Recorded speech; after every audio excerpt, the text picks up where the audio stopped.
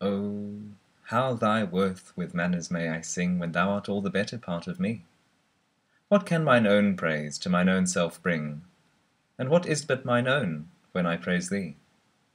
Even for this, let us divided live, and by our dear love lose name of single one, that by this separation I may give that due to thee, which thou deserv'st alone. O absence! What a torment wouldst thou prove, were it not thy sour leisure gave sweet leave to entertain the time with thoughts of love, which time and thought so sweetly doth deceive? And that thou teachest how to make one twain, by praising him here who doth hence remain.